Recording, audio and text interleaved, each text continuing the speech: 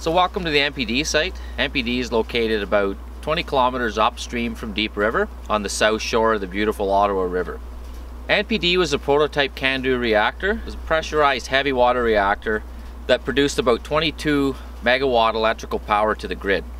What's unique about NPD was not only was it the first nuclear power reactor in Canada, but it was also a training center for Ontario Hydro employees from the 60s, 70s and 80s. So the plan for decommissioning of NPD includes in situ disposal, and what that really means is we plan on taking what's left at NPD right now.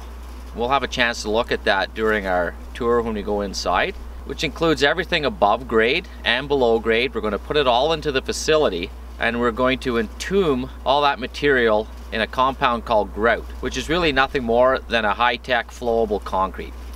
When we're done, what will be left is a small mound down below me, and the stack will still be here. The reason we're keeping the stack is because it's a habitat for a chimney swift, which is a protected species. We want to make sure we keep that habitat for the chimney swifts down the road. So why don't we take the time now and we'll head down, we'll go inside and take a walk around through the facility.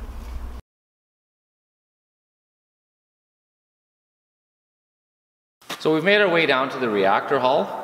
The reactor hall is located within the NPD facility itself, and we're standing at or about ground level compared to the outside.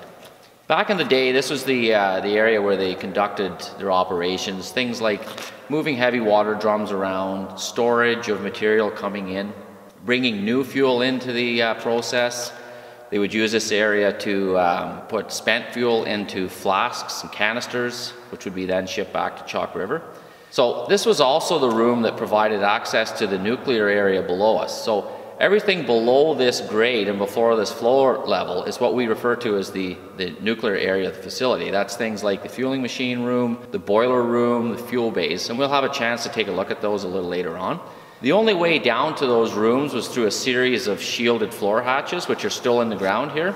They also had a large 25-ton crane that went back and forth to lift the floor hatches out so they could get access to below.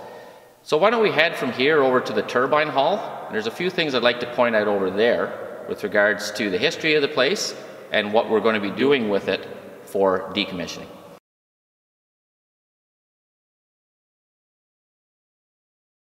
So we've made our way now into the turbine hall, and if you and I were standing here 30 years ago, what would be behind me would be the turbine and electrical generation system that was here. So this is where they turn steam into electrical power, and from here out to the distribution center it went out to the grid itself.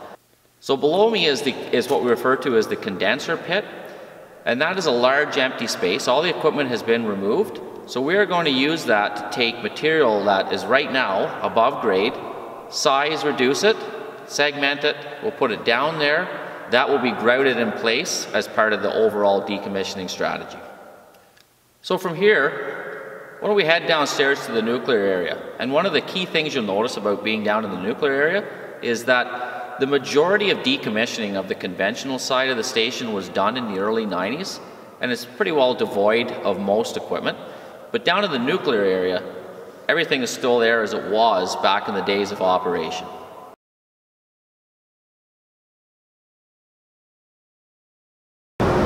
Okay, so we've made our way down into the nuclear side, and one of the biggest differences you'll notice down here is all of the equipment is still here.